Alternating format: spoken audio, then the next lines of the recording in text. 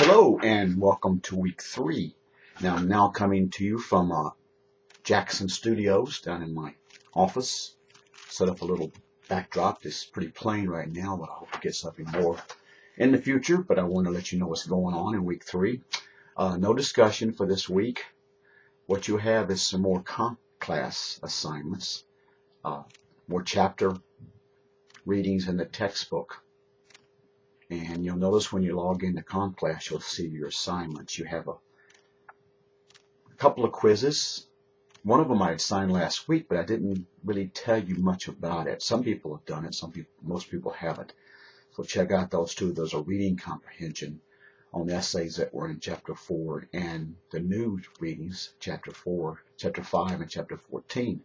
14 has an essay in there by Anne Lamont that has a reading comprehension and writing assignment about it. The big thing is what you'll see: sentence fragments and run-on sentences. That's what I call the learning curve. Those will go on for like a couple of months. There'll be lots of exercises to do, and you can work at your own pace. You can start and do as many as you want. They need to be done by April.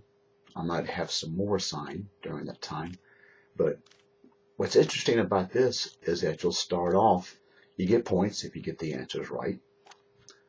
You don't get points if you get the answers wrong. And then as you progress, and the questions will get harder and harder, you'll notice, and what we hope you'll notice, is how your learning curve will grow on these areas. That seems to be the two biggest areas that people have trouble with: sentence fragments and run-on sentences.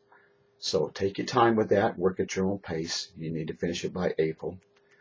Finish up the other assignments you see there. And that's it for right now for week 3. Like I said, no discussion. I'll try to get all the grading done this week. I'm sorry to get it all done now, but it's been a busy couple of weeks so far. So should have all the grades caught up this week.